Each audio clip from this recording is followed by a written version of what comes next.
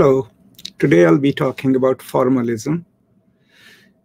In literary theory and literary criticism, formalism refers to a style of inquiry that focuses almost exclusively on features of the literary text itself, to the exclusion of any biographical, historical, or intellectual context. The name formalism derives from one of the central tenets of formalist thought, that the form of a work of literature is inherently a part of the text itself. And any attempt to separate the two, the form and content, is fallacious. So by focusing on literary form, excluding any context, formalists believed that it would be possible to trace the evolution and development of literary forms, and thus literature itself. Now, in simple terms, formalists believed that the focus of literary studies should be the text itself, and not the author's life or social class. Art is produced according to certain sets of rules and with its own internal logic. New forms of art thus represent a break with past forms and an introduction of new rules and logic. And the goal of the critic is to examine this feature of art.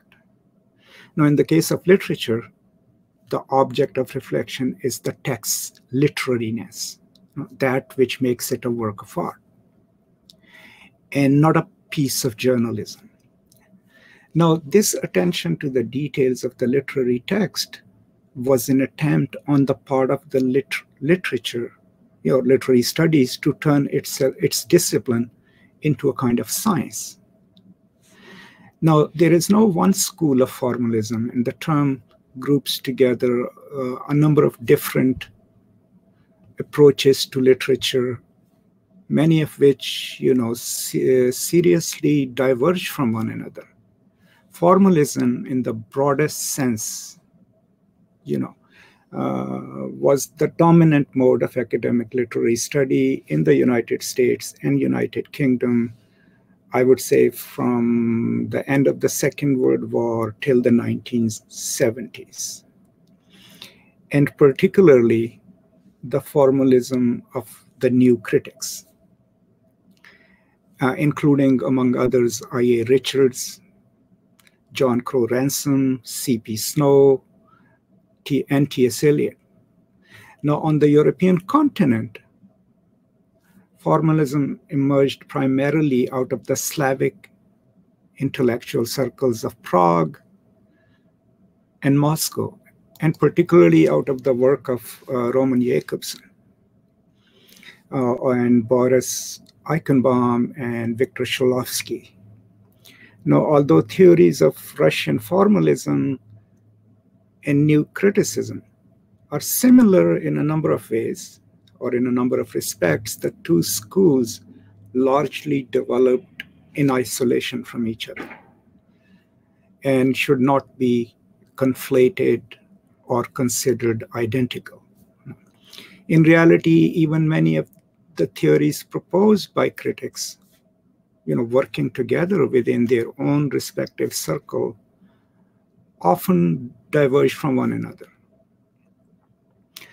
Now, beginning in the late 1970s, formalism began to fall out of favor in the scholarly community. A number of new approaches, which often emphasize the political importance of literary texts, began to, these discourses began to dominate the field, and the theorists became suspicious of the idea that a literary work, could be separated from its historical origins, or from the background of political and social context. Right?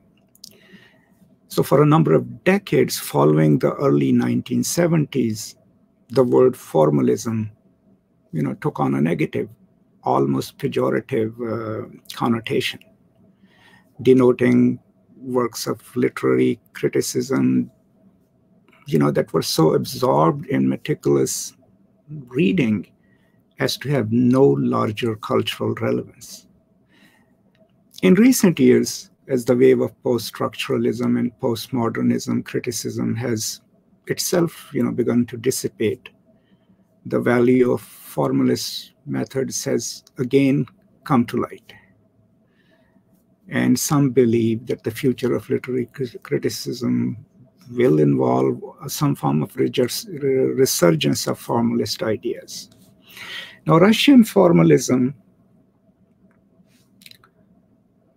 refers primarily to the work of the Society for the Study of Poetic Language, which was founded in 1916 in St. Petersburg, which was then called Petrograd, by Boris Eichenbaum, Viktor Shklovsky, and Yuri Tynenov, and secondarily to the Moscow Linguistic Circle,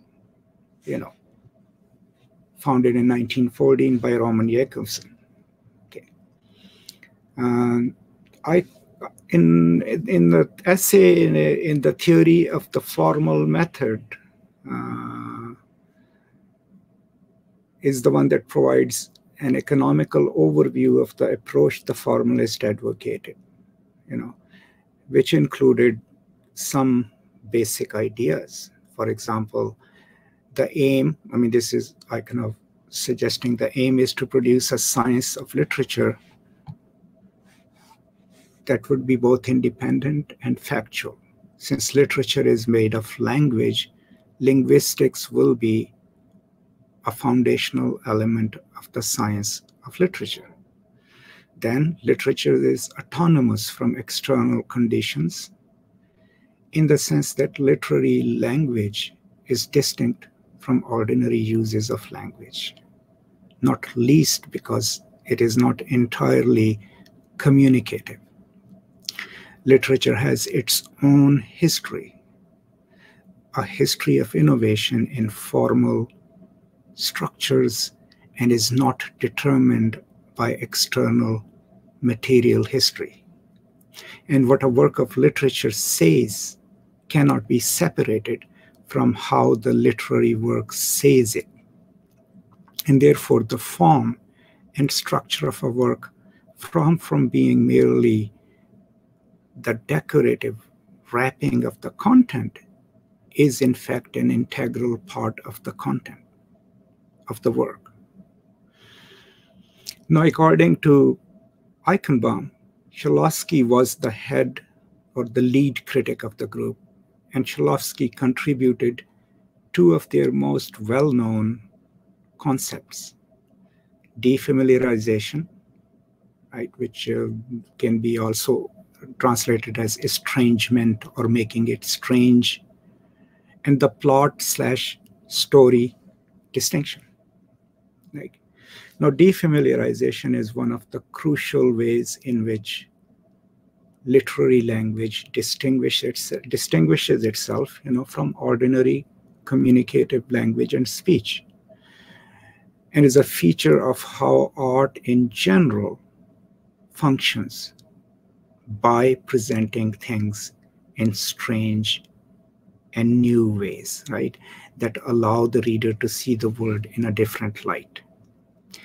So innovation in literary history is, according to Shklovsky, partly a matter of finding new techniques of defamiliarization. Okay, now the plot and story distinction, the second aspect of literary evolution, according to Shklovsky, is the distinction between the sequence of events the text relates, which is the story, from the sequence in which those events are presented in the work, the plot. Right? By emphasizing how the plot of any fiction naturally diverges from the chronological sequence of its story, Shklovsky was able to emphasize the importance of paying an extraordinary amount of attention to the plot, that is the form of a text, so as to understand its meaning. Right? Both of these concepts are attempts to describe the significance of the form of a literary work, right? In order to define its literariness, right? You'll point to these. Now, the Prague Circle, is connected to structuralism, and the Moscow Linguistic Circle. Both were founded by Roman Jakobson, and they were more directly concerned with recent developments in linguistics. Then Eichenbaum's group,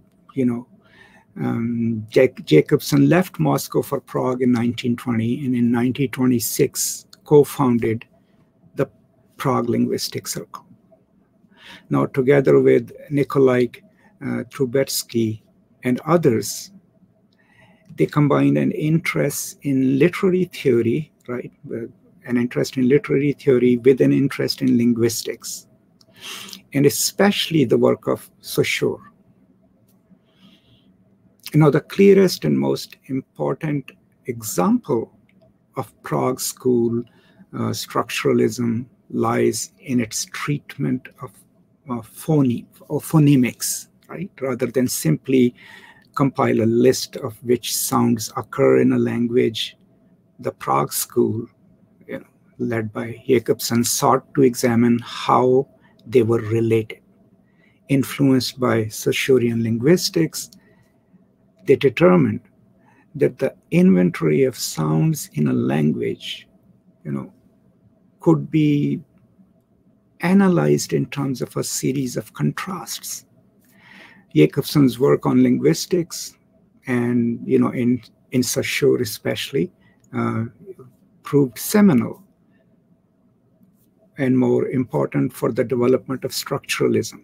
Right? His move from Prague to France, when he moved there, served to help catalyze its development there, the development of structuralism.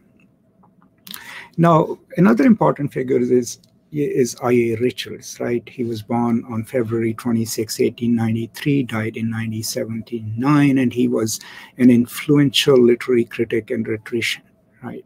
Who is often cited as the founder of, Anglophone school of formalist criticism. That would eventually become, known as the New Criticism.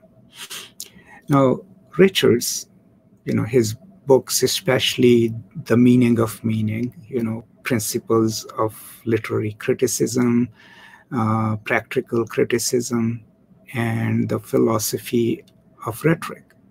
These were seminal documents, not only for the development of new criticism, right, but also for the field of semiotics, the philosophy of language, and linguistics.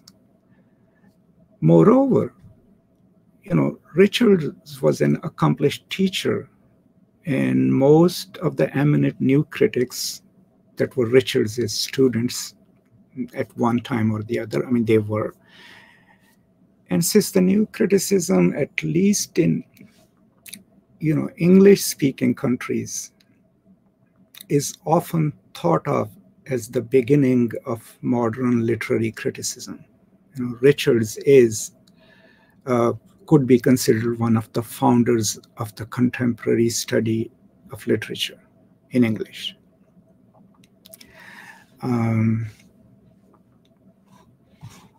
What else can I say? So he's the father of kind of new criticism. And as the new criticism was largely the product of his students, who extended, reinterpreted, and in some cases misinterpreted Richards, more general theories of language, right? And although Richards was a literary critic, he was trained as a philosopher, right? And it is important to note that his own theories of literature were primarily carried out to further a philosophical theory of language itself, rather than as a critical theory of literature. Richards is perhaps most famous for an anecdote which he reproduced in Practical Criticism, illustrating his style of critical reading. And we have heard of that as, as a classroom assignment. Richards would give his undergraduates short poems, stories, or passages from longer works without indicating, who the authors were. And then he discovered that pretty much all of his students, even the ones who were most advanced, exceptional, and sophisticated, were utterly at a loss to interpret a sonnet of Shakespeare, let's say, without relying on the cliches drawn from Shakespeare's biography and style. So in attempting to, ascertain why his students had such difficulty in interpreting literary text without the aid of biographical and historical, commonplaces, Richard hit upon his method of extremely close reading of the text, forcing his students to pay an almost, capacious degree of attention to the precise wording of a text, right? So in addition to developing the method of close reading, this, which would eventually become the foundation of formalist criticism, especially new criticism, Richards was also deeply invested in understanding literary interpretation, from the perspective of psychoanalysis and psychology, which a lot of people don't realize. I mean, he was well read in the psychological theory of his day, and helping to further the development of psychoanalytical criticism, which would ultimately surpass new criticism, when it's embraced by most of his students. So while Richard's theories of poetic interpretation and poetic language have been surpassed, his initial impulse to ground a theory of interpretation in psychology and textual analysis has become the paradigm for the development of the, wherever literary criticism is taught. It's part of the curriculum. So new criticism, coming to that, was the new dominant trend in English and American literary studies of criticism of the mid-20th century, like from the 1920s to the mid-1960s. Now, its adherents were, empathetic or emphatic in their advocacy of close reading and attention to text themselves. And their rejection of criticism based on extra textual sources, especially biography, they absolutely didn't want to do that. And at their best, new critical readings were, brilliant, articulately argued, and broad in scope. But at their worst, the new criticism, sounded pedantic and idiosyncratic, and at times dogmatic in their refusal to invest or investigate other contextual avenues of critical inquiry. So as a result of these failings, the new critics were eventually usurped by the development of post-structuralism, deconstruction, post-colonialism, right, and cultural studies, and more politically oriented schools of literary theory. But new criticism became a byword or backwards model of conducting literary, research that paid no attention to anything outside the small word of a closed text.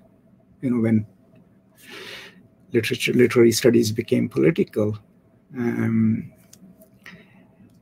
now, within an increasingly complex and chaotic academic environment, the academy itself has turned back to re-examine some of the more open-minded and incisive works of new critics, although new criticism has rarely been taught in classrooms, I mean, it's still taught as an approach since the 1970s. In recent years, it has begun to make its resurgence, into the critical discourse.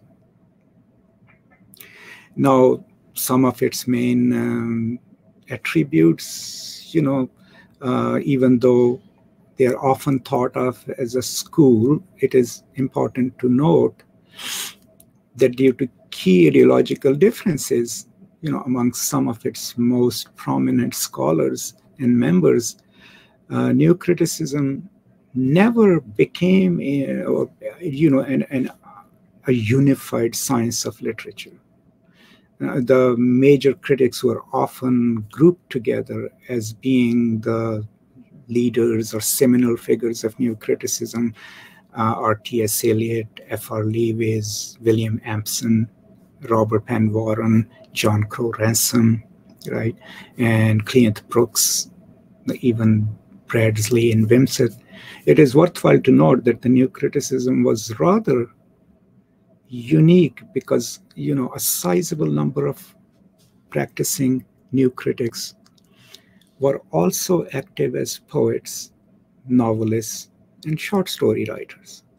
While almost all literary critics today are exclusively, scholars and academics, they don't do poetry and fiction also. And although difficult to summarize, it is sufficient to say that new criticism resembled the formalism of I.A. Richards, okay, and in that it focused on a meticulous analysis of the literary text, right, to the exclusion of outside details. In particular, the notion of the ambiguity of literary language, right, and it's an important concept within new criticism. Now, several prominent new critics, have been particularly fascinated with the way that a text can display multiple simultaneous meanings. In the 30s, I.A. Richards borrowed Sigmund Freud's term overdetermination, right, to refer to the multiple meanings which he believed were always simultaneously present in language. So to Richards, claiming that a work has one and only one true meaning was an act of superstition, right? And he says that in the Philosophy of Rhetoric, page 39, right? So in 1954, Wimsatt and Monroe Bradley published an essay, which is very famous, The Intentional Fallacy, right? It would become a watershed text in the development of new criticism, and I teach it, right? Now, this essay argued strongly against any discussion of an author's intention or, intended meaning. For Wimsatt and Bradley, the words on the page were all that mattered. The reader has no privileged access into the author's mind, right, to determine what the author intended. The importation of meanings from outside the text was quite irrelevant, right? That's why intentional fallacy, not to read intentional. So this became a central tenet of new criticism, excluding the authorial intention and other contexts.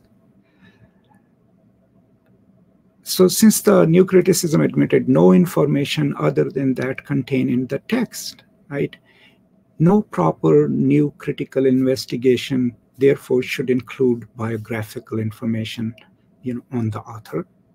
Furthermore, studying a passage of prose or poetry in new critical style requires careful, exacting scrutiny of the passage itself, a very rigid attitude for which the new critics have often been reproached in later times. However, close reading is now a fundamental tool of literary criticism, and such a reading it places great emphasis on the particular over the general, paying close attention to individual words, syntax, even punctuation, and the order in which sentences and images, unfold as they are read, even in our times. The excruciatingly exact style of reading advocated by New Criticism, it's jokingly referred to as analyzing the daylights out of a poem. Before 30 stupefied undergraduate students, but that's what you're required to do.